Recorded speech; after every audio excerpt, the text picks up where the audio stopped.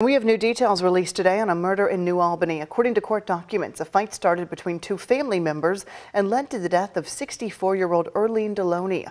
Police believe 20-year-old Donteregan Sanders beat her up right outside their home.